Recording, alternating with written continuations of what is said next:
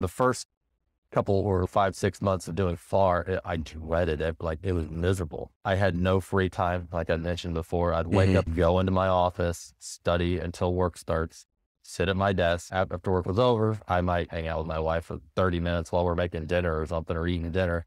So I gotta go back to study. Sorry, I can't hang out with you tonight. So I did that for 5 to 6 months, and it was just miserable. I felt like I was being a bad person if I wasn't studying.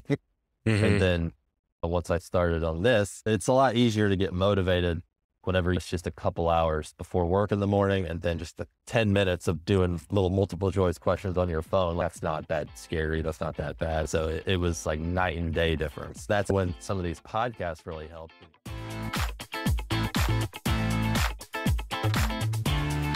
Welcome to episode 70 of the CPA Exam Experience podcast from SuperfastCPA. I'm Nate, and in today's interview, you're going to hear me talk with Mitch. Mitch is a SuperfastCPA customer, and I can confirm that he is now done with his CPA exams. At the time of the interview, he had just taken REG, I believe, which was his fourth exam, and he didn't know at the time if he had passed it. But since then, he has emailed me and told me that he passed, and I believe he said in the email he actually got that score on the same day that his first son was born. So congrats to Mitch for numerous reasons, but Mitch has a really good experience to share on his interview because the first 5 to 6 months of his study process, it was a really big burden. It was putting a lot of stress on him because he was working full time, and then he felt like outside of work, he had to spend every spare minute studying. But anyways, his first 5 to 6 months, it was a really burdensome process. It didn't even lead to a passing score. And so the three things that you should listen for on this episode is first, his overall experience and the transformation, the relief that can happen by figuring out the right tweaks to make to your study process. Because once Mitch had these specific breakthroughs that you'll hear on the interview, it really freed him up. It gave him his evenings back. He could spend less time sitting in front of his review course each day. When he did sit down to study, it was a lot easier and it was more effective. And of course, he starts passing sections, and it's not taking him 5 or 6 months in between sections. So the same person, the same brain, where he felt like he was really struggling in the beginning, just by a shift in his study strategies, when he did sit down to study, how he spent that time, the strategies he focused on, he and anybody, specifically you listening to this, can get dramatically better results by making some of these shifts in how you study. And that's basically our whole message that Superfast CPA is.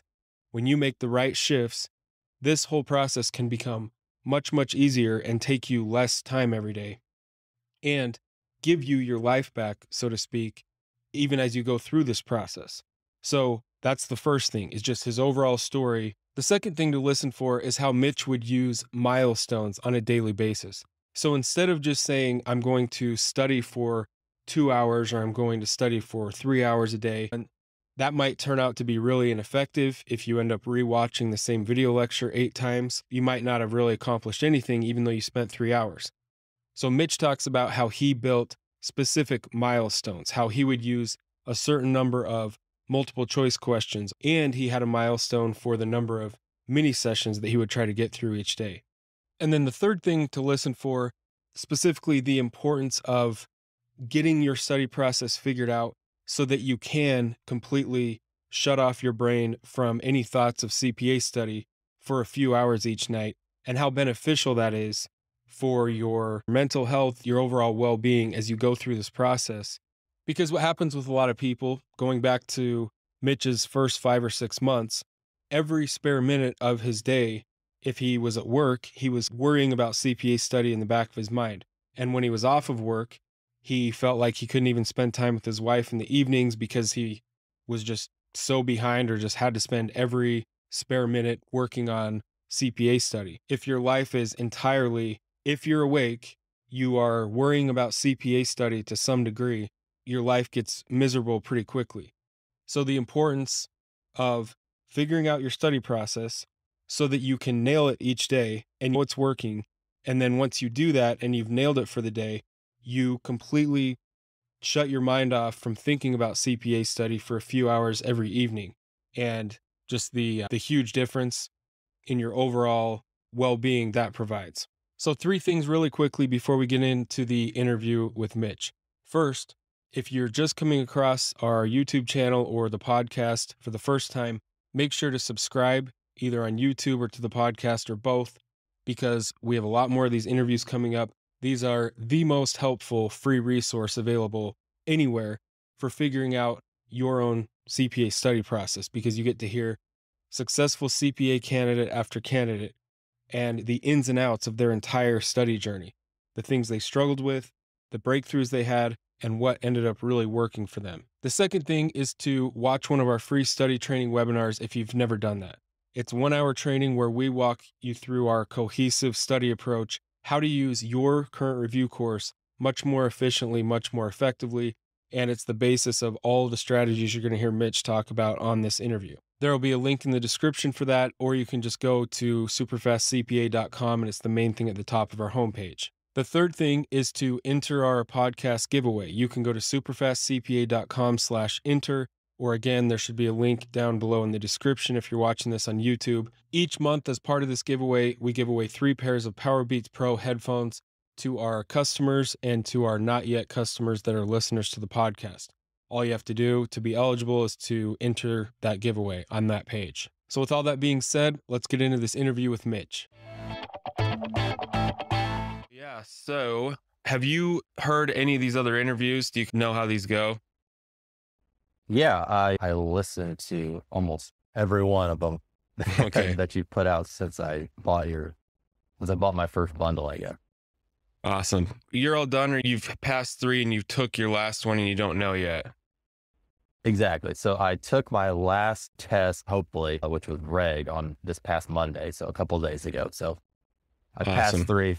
I think I've got the 4th one passed because REG is what I do for a living. So I feel pretty good about it. Yeah. So yeah, I'm sure you nailed it. If you pass the other 3 and you work in tax, that should be a done that's deal. what I'm hoping. Let's just we'll start from the beginning. How long have you been out of school? How long have you been working?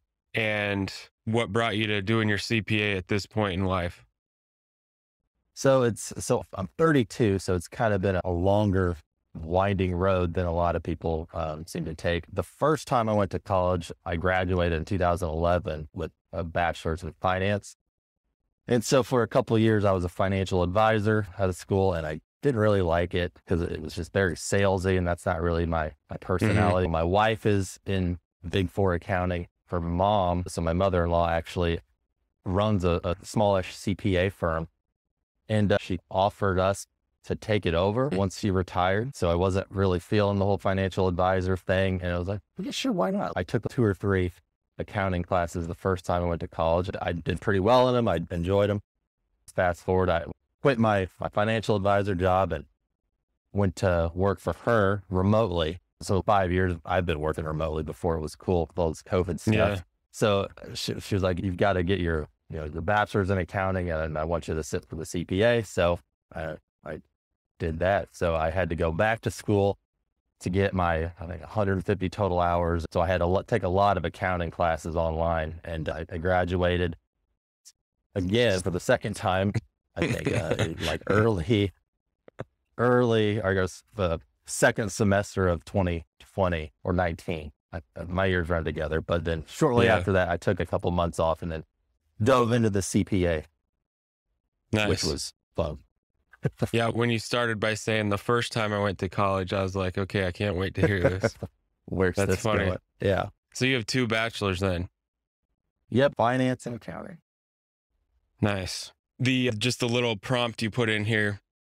You said, SuperfastCPA completely gave me my life back. It took me roughly 6 months to pass FAR without it. So let's go to that. What was your first 6 months? It's very similar to the stories that a lot of people on your podcast have. Like, so I did Becker because that's all I'd ever really heard about. And I was actually listening to your last podcast last night to just kind of refresh myself how these went. And the lady was like, they have this really fancy dashboard where you can track your progress and everything. So like, I was very focused on having all my, they do like a proficiency rating on all these things. I was very focused on getting everything just in the green. So what that meant is you just watch all the lectures. And then after you do the lectures, which range from half an hour to an hour and a half, then you do a skills practice thing, which can be anywhere from 10 to 20 minutes. And then you do the multiple choice. So I would want all of my proficiency bars to be green, or there was like 3 stars that you fill in. I want them all to be green. And so like you do all these multiple choice questions until you got them all right. And then you do the sims. So I was like waking up at 5:30 in the morning, trying to get through a module or whatever they were called. And it just took forever. And so then I'd go to work, and then after work, I would study another 3-4 hours doing the same process just for 6 months or however long it took. And it was just brutal. I had no life. So that's just how long it took to just get everything checked off into the green, fill up all your stars, just the whole dashboard thing, to just basically consume every single piece of content or resource in the material or in Becker's course. Yeah. You listen to the lecture, like, you got to know this, stop and study this until you know it forwards and backwards. So it's like, I had not taken a test yet, so I thought I had to do that. Becker's like what everybody talks about. So that's what I have to do. They know what they're talking about. And it just took a long time to do. So. Okay. But you did go in and pass FAR that first time after the 5 or 6 months. I did not. So I actually started in, I've got some tabs up here because I put dates aren't together. I started studying for FAR for October of last year, so 2020. I took my first test in December 22nd. So the first one, it didn't take a long time, but then I failed that one. I think a 68 or something. And in the middle of all that, like my wife's grandpa died. I ended up like moving the test back to March of 21. And then I passed the second one. But so from beginning to study for FAR to actually getting the passing score, it was like 6 months. Gotcha. Okay. And do you remember what the first thing was you saw from us? Probably a YouTube ad. As it was a YouTube ad for sure. The internet is weird how when you start searching things, they automatically, magically start popping up as ads. Like I had been seeing like all kinds of different CPA supplemental material for a while. And it was actually after I passed FAR, I sat down like that next, it was like a Monday, I started for audit is what I did next. And then I started to go about the same way that I did for FAR. So it was like watching the lecture, and the first morning it was like an hour-long lecture. I'm like, I can't do this again. And so I remember I was like, there's this SuperfastCPA thing. The guy said he passed 4 in a row or 3 in a row or whatever it was within a couple of months. And so like the next time your ad popped up, I didn't skip it. I actually listened to it. I said, what the heck? I'll just give it a try. And I forgot when that first like hour-long or whatever video was. And then, so yeah, it was from a YouTube ad. Then it's like, man, what have I got to lose? Like, I don't want to take 2 years to do all these tests. So I tried it. And then like everything you were saying in the videos, just, it's like, I could have written it myself. You were like talking to me directly. It felt like, so then I bought the audit bundle, and then I tell everybody about it since then. So. Okay. So, that's awesome. I'm glad it was that helpful. Besides the study tools or whatever, just what were the key ideas that resonated with you that helped you just make your study process more efficient? Well, it was just the whole idea of spending your time doing what you're actually going to be doing on test day. Like with the Becker format, I lose track of how many hours of the day I was like watching videos and stuff like, and I can only lock into a video for 5-10 minutes on a good day. I was a little skeptical about doing like jumping straight into the multiple choice things at first, but after I think it took a week. I was like, all right, that's all right. This actually works pretty well. But yeah, it was spend your time more efficiently doing the stuff you're going to be doing on test day was what really drove it home. Yeah. Because all that other stuff, like I look back at my FAR book and they had you like underline stuff, watch the video and underline stuff. And I never went back and looked at that. And it's just a lot of stuff just kind of seemed pointless. So, Yeah, I mean, I get the position or the idea of a review course. It's like all the info is there, but they have to have some way of trying to guide people through it. So they build all these checkpoints into their software. But it really does just work so much better to view it as here's a set of tools, and the idea of do what you're going to do on test day sounds so obvious, but it's obviously not how most people spend their study time. They spend 80% of their time, like you just said, watching videos and highlighting stuff that's very like passive learning methods. So maybe 5% gets in. So a real low payoff for the time you're putting in. Whereas going straight to the questions, and then if you really need the background info, it's like a topic you're not familiar with at all, then you can go back and use the more resources. It's just, just works so much better to do it like that. Yeah. And actually, after I started with SuperFast, I tried to watch one lecture after that. And I couldn't get through it. And I did like flashcards or something. Like I made myself understand it in a different way. Like I never watched a video or opened the book after I started on audit. Yeah, a lot of people. And another. Sorry, go ahead. We have a 1 second delay, so I start talking before. But yeah, finish your thought. And then another one of the tools that really, I don't know, it's not necessarily a tool, but like a mindset was the like little bits of cumulative like review every day. Like whenever you got a break, use your app. And Becker actually had an app that I used. It was like a game. It was dumb, but I still used it. And just throughout the day, like that changed things so much for me. Like it really helped. Yep. On the first time through FAR, it takes 2.5 months to get through all the material. And then I didn't do any cumulative review. And then they have the spinal review thing that I did. And I was like, I forgot all of this stuff. It was like, I panicked. Yeah. Yeah. So, basically trying to relearn everything in 2 weeks. It's just, when I took FAR the first time, I did the same thing.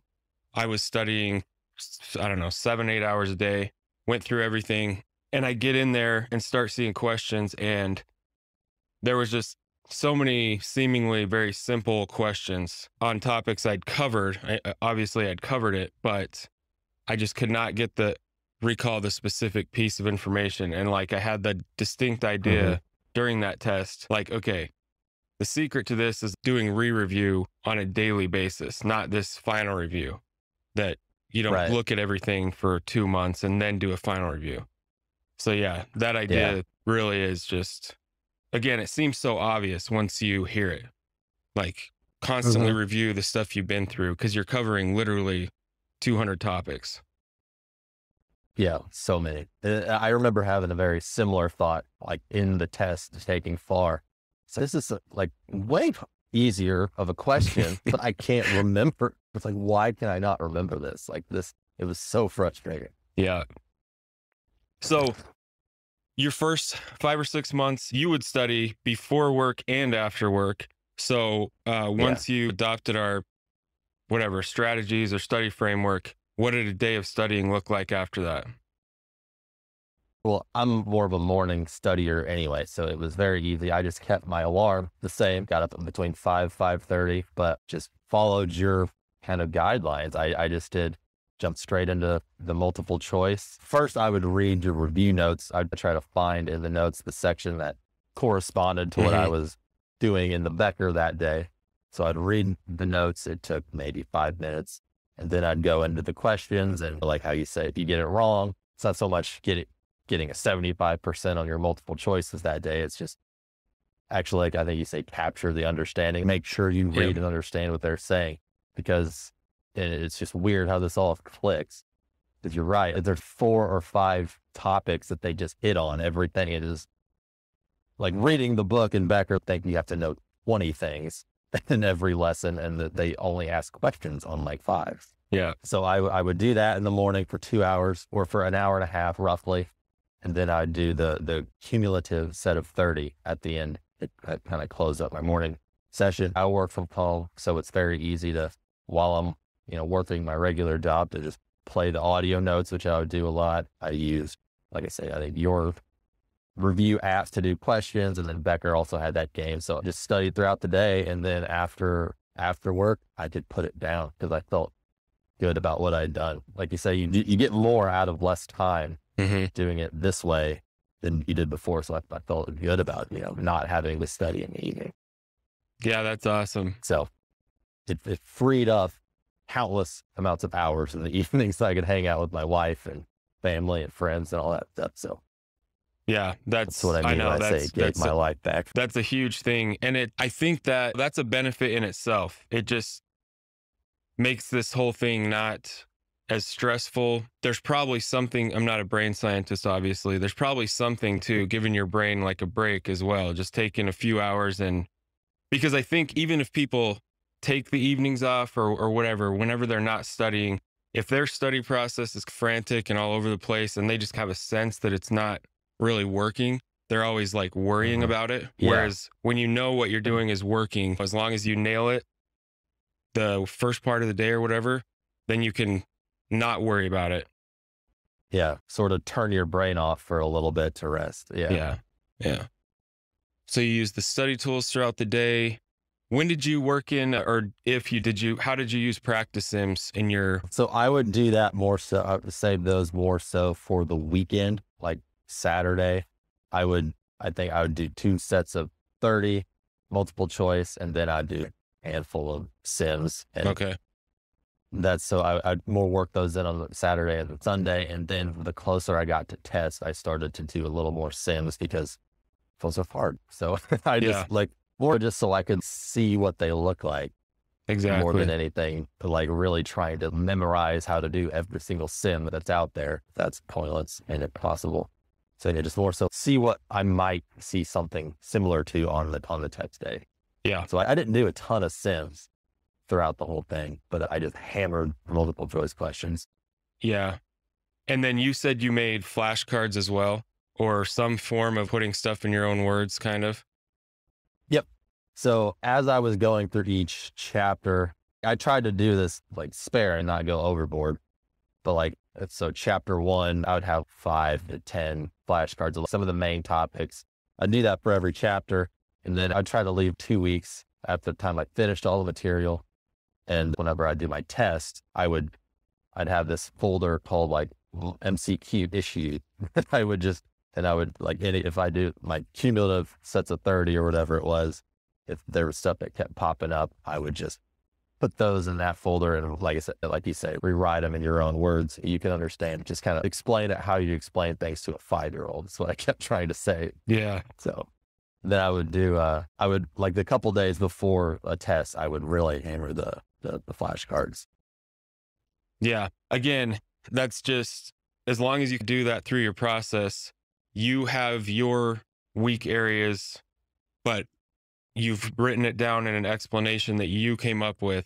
And it's just a totally different thing than, I know you can generate like a testlet from stuff that your review course identifies as your weak areas, which could be helpful just for actual practice on questions again. But having those flashcards that was another thing for me that I did after failing FAR. Somehow I got the idea, like, I just need to put this stuff in my own words. And my flashcards wouldn't really have made sense to anyone else. Exactly.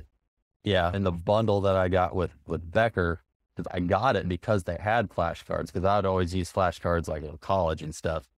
And it seemed like they rewrote the book on those things, and it didn't really help at all. So yeah, doing my own was very helpful. I think you basically mentioned, I was just going to say, did you do anything different on the weekends? I'm guessing you would just kind of knock it out in the morning and then take the rest of the day off, or how'd you do study on the weekends? Yeah, I let myself sleep in like another hour later, but it was the same process, except I just mix in a couple of sims at the end so I would do the 2 30 multiple choice and then 2 to 5 sims, just depending on how I did or how I felt that day. And I'd do a couple of them. And if I felt good about where I wasn't behind in my course or anything. But yeah, that's what I would do. So one question, this keeps getting asked in the pro forum. Did you have any type of reminder set to actually do the mini sessions throughout the day? or would you just kind of do it whenever? How did you keep that in mind to just pull out the review notes or even use the Becker game you were talking about? Just what did you do to remind yourself to do that continuously throughout the day? I didn't really have any like specific thing to remind myself, but it was just like a game that I'd play with myself in my head. Is like, I enjoy having my evenings off from this stuff. So every time, like before I would jump on Facebook or after, I would like kind of use it as like a punishment for getting on Facebook or Twitter or whatever. Yeah. I would make myself sit down and do either like the 5 from your app or play one of these games in Becker. So, and I had kept a spreadsheet of all the multiple choice questions that I did throughout the whole, whatever section I was taking. I would try to get to 150 or 200 a day. And it would always be up on my computer in the background. And if I'd make lunch or something, try to do 10 or 20 of them, just in little short bursts. Yeah. And try to get to those numbers so I could like earn my evening, so to speak. Okay. So I didn't have any like real reminders or anything. So it was just like a constant like effort throughout the day just to try to get to my goal number that I set of questions. Yeah. Okay. But that right there. And that's funny because on this we've only released 2 of these, like the new interviews the current ones we've been doing. And for some reason, like, I don't know, 5 or 6 of you guys have mentioned kind of the number of 100 MCQs a day. And I never really aimed for that, but multiple of you guys just in the last week that I've interviewed have like said that. And I mean, maybe not so much the number, but just the idea of it's like a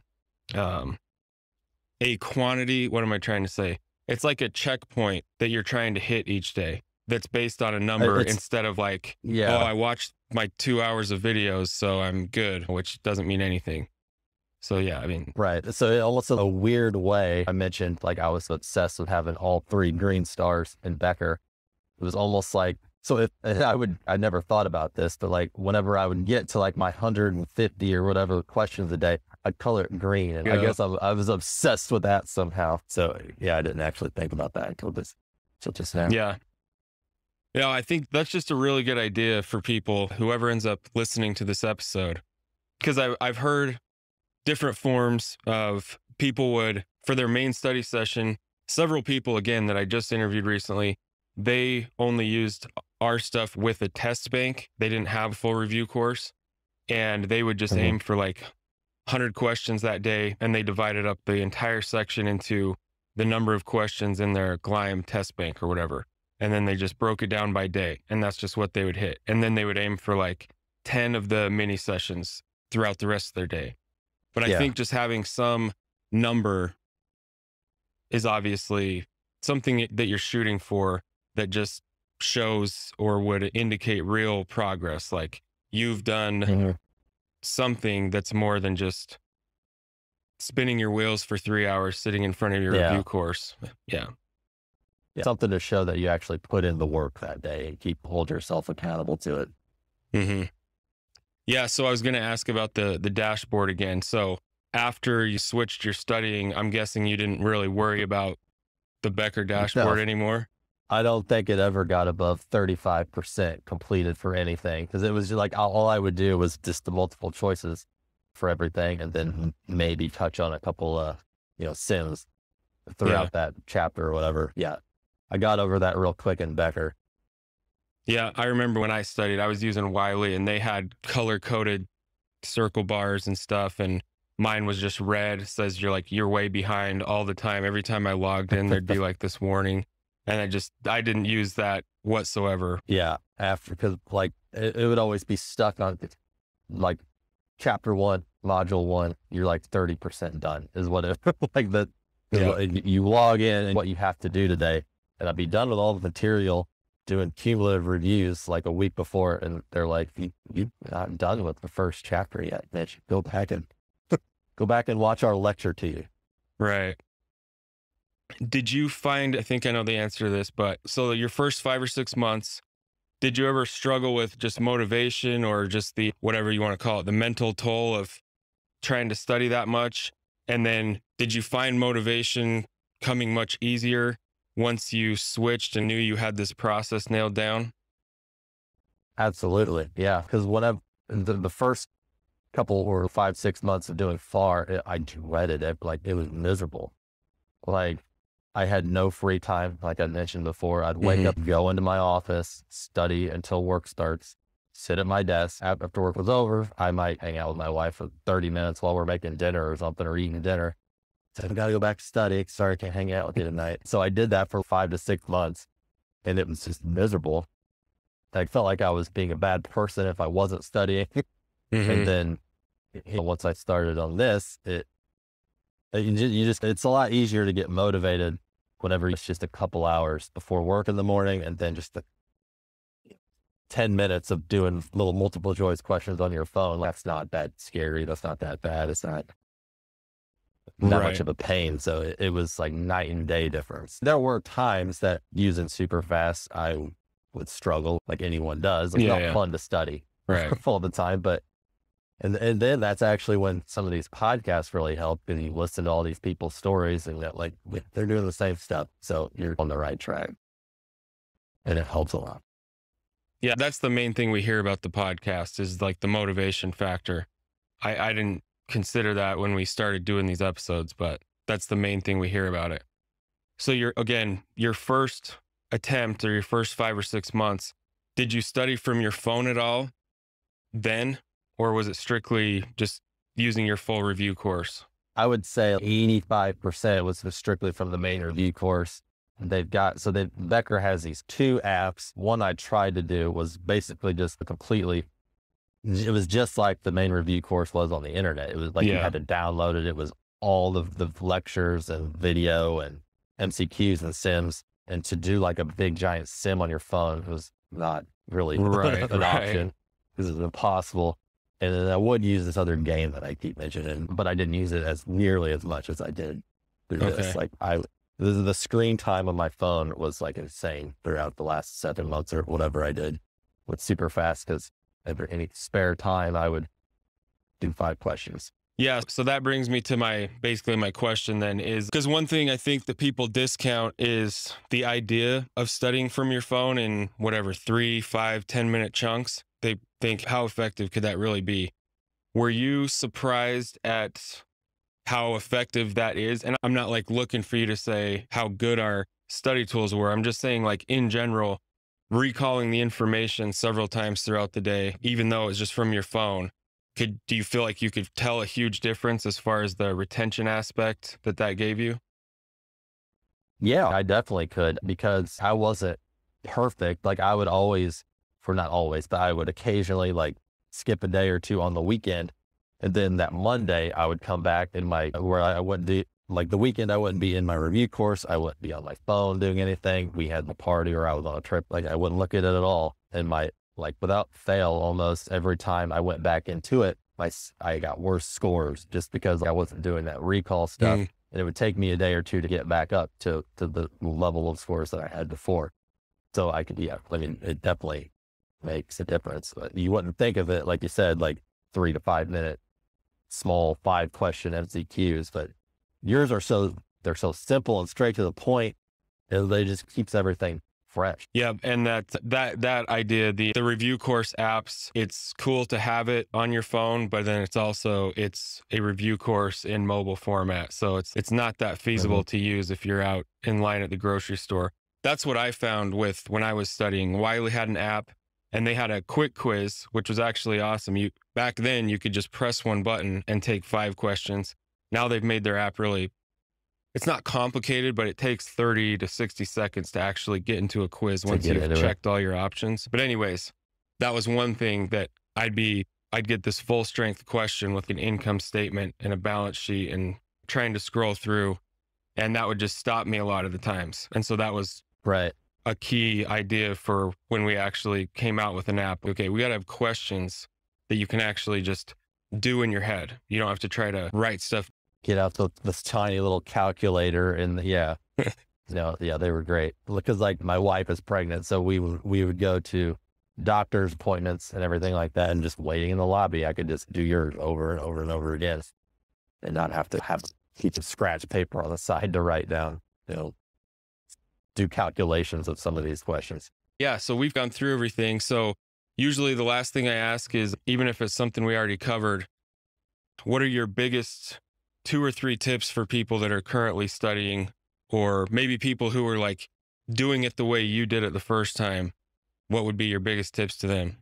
I think you might have mentioned it in one of the pro videos or one of these podcasts, but I think everybody puts this test or these tests way up on a pedestal. You don't have to like teach a course on all this stuff. You just have to pass a test.